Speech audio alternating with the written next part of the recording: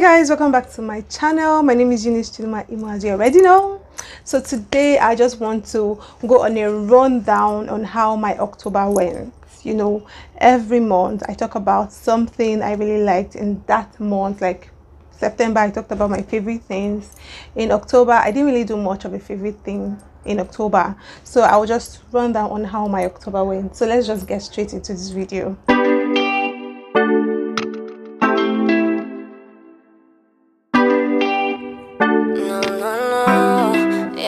Cuando dice que me quieres, no sé, que estás con otras mujeres, no sé. So in the month of September, I didn't discover anything new. As I said earlier, I wasn't really outgoing this month. I don't think I was out to find something new or find, whatever. I don't know, but I was just all indoors. I was indoors most of the time in this September. I was always eating in. I was always doing stuff in. I wasn't, I think this month of this month of October, I've been mentioning September in a long time. I've been mentioning September like throughout this video. I think this month of October was kind of a very quiet one for me. So anyway, I got to fall in love with smoothies. Yeah, I fell in love with smoothies, as in I love to take smoothies. I love to take them cold or maybe frozen. Yeah, so talking about smoothies, talking about healthy choices, I started my fitness journey in September 1st. Yes, September 1st. This is now October. September 1st. I think I was weighing 78 kg in September 1st. And as at October 30th, that's last Saturday, I lost 4 kg. I'm weighing 74 now, and I just like to take it slow.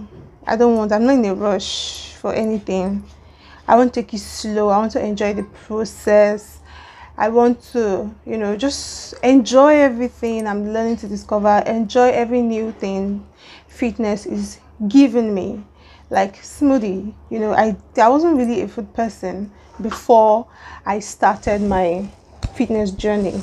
So I'm enjoying it and I'm taking it slow. No rush. I fell in love with boiled eggs because sometimes I have to eat just that. Falling in love with salad. Wow, I ate raw tomato one time in my salad. When I bought salad, there was a time they had tomatoes in it. I never used to like tomatoes, but I fell in love with it. Like, surprisingly, I love tomatoes. I chewed raw onions one time. I found in my salad. I didn't want to, separate it. I chewed raw onions. Well, this fitness journey has exposed me to new stuff. And I like it. I'm grateful. Anyway, in the social media world in October, September brought us a lot of should we say drama and a lot of scandals. September brought us all of that. But in October, when we're entering October, we all thought that, okay, there'll be peace in the midst of men, and everyone will live happily ever after, and there'll be harmony and women supporting women and all of that good stuff.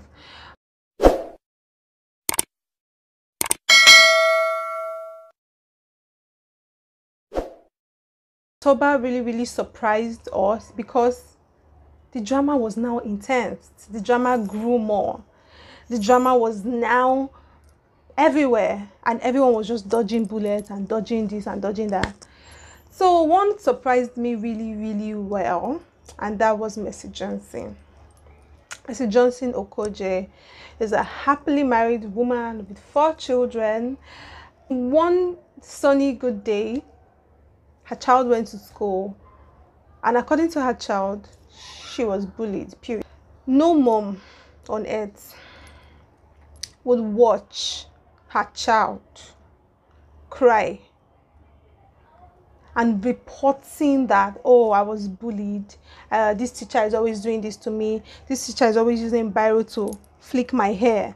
Like, that's so disrespectful. That is something no mother would take, as in even no mother would take it. And I don't think I will stand by and watch my child being bullied or my child comes home crying and telling me that, oh, somebody beats me, somebody hits me, somebody did this to me, somebody did that to me, it's not going to be funny. It won't be funny. It can't be funny.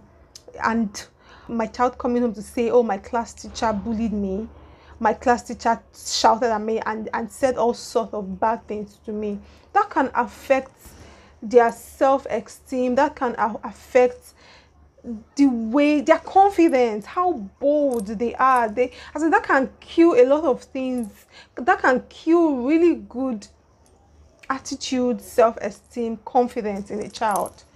It is wrong. The way people were trained, they are trying to now, they are trying to manifest that same training into that child, not knowing that, see, things have changed. You cannot just be shouting at a child or just doing stuff in front of a child. The child will talk, the child will say something.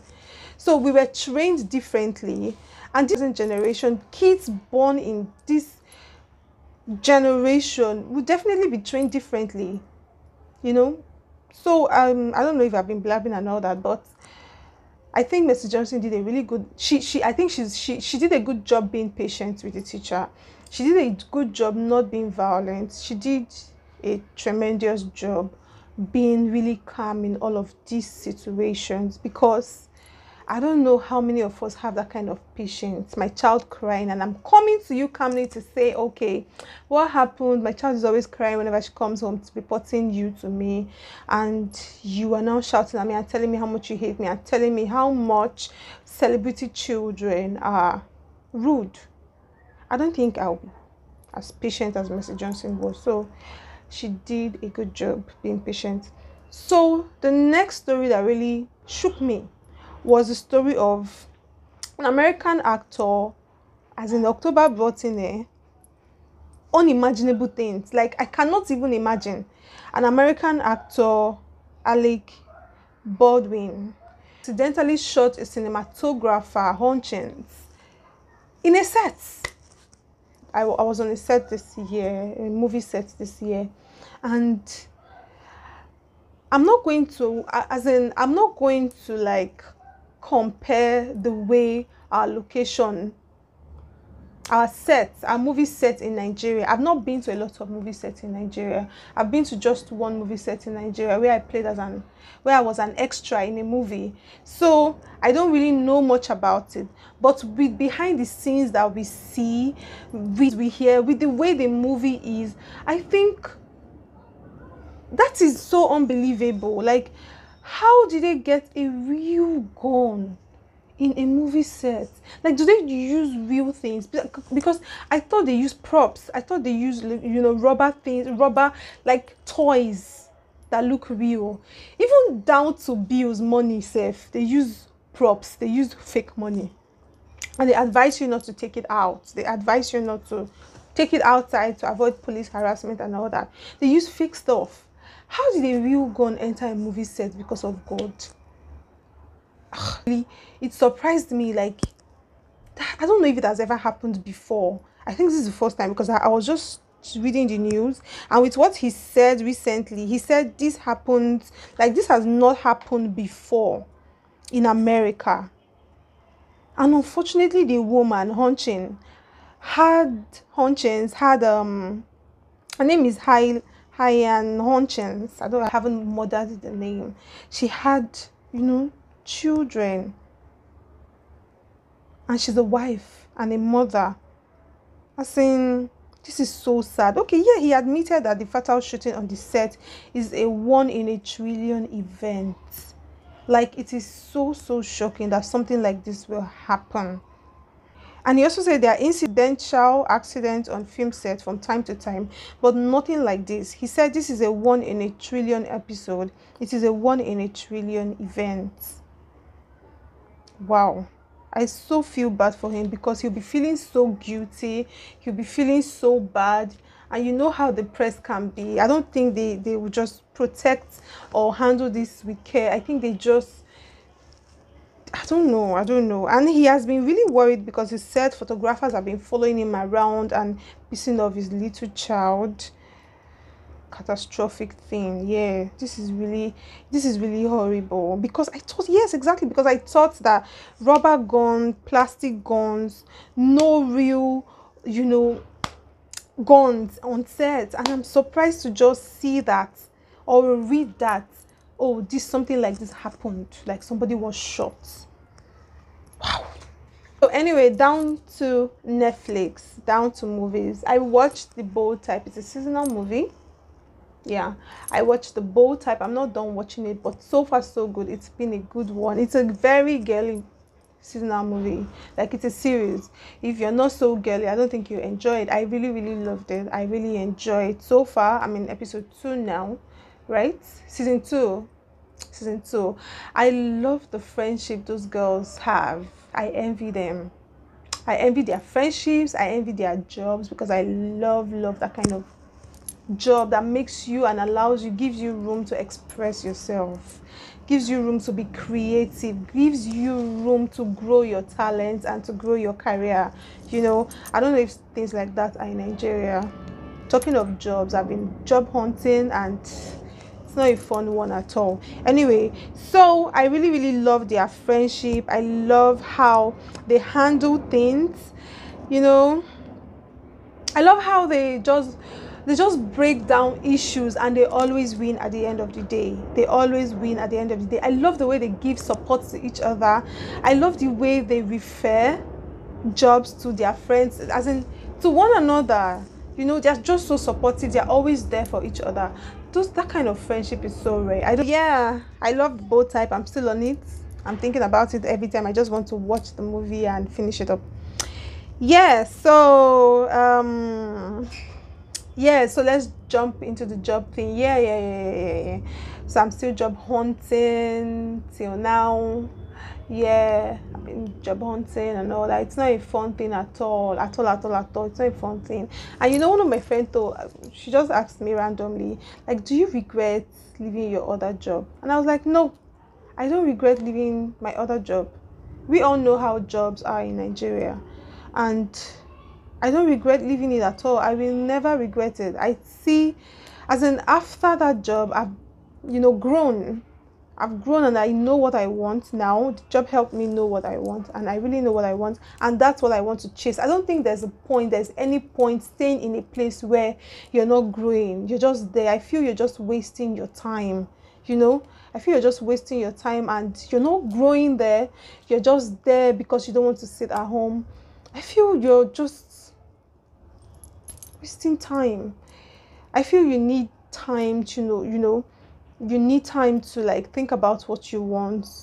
At least make little efforts into getting what you want and heading to what you want to achieve. So, dear friend, I do not regret leaving my other job. I'm so happy I did. I can't start spilling all of what happened, blah blah blah blah blah. No, but I'm really happy I did. I'm glad I did. At the time I did. Yeah, and I've learned a lot of things. I went to French school. I was an extra in a movie. That's another part of life. I learned a lot of things from that set. I learned a whole lot of things from there. I met people. I will not say new friends, acquaintances. Who knows? Just who knows? I saw how these people produce movies, and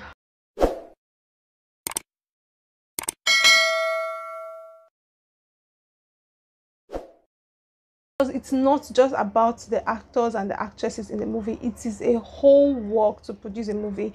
It takes the whole village to come up with a movie. I saw how it is done behind the scene, and I really, really like it. So I've been doing a whole lot of things. I've had time for YouTube. I've been uploading more recently. I've been thinking about having a business of my own. And I'm working towards it. Yes, no income coming in and all that, but we'll get there. Slowly but surely we'll get there.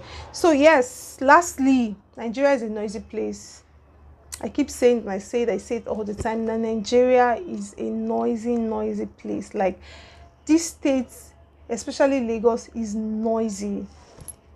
It's so noisy. You can hear all of the background noise, from gates to honks of cars, to children screaming, to dogs barking, to crickets and aeroplane. Nigeria is a noisy place, as in so noisy frustrates me. I hate noisy places. Like I cannot function in a noisy place. So anyway, that's how my October went, and I hope you enjoyed this video. Give it a thumbs up if you like it, and share with me. Just give me a rundown of how your own October went, and I hope November brings in joy and happiness into our hearts, grants all of our heart desires, and I hope we're happy in November. I'll see you in my next one. Bye.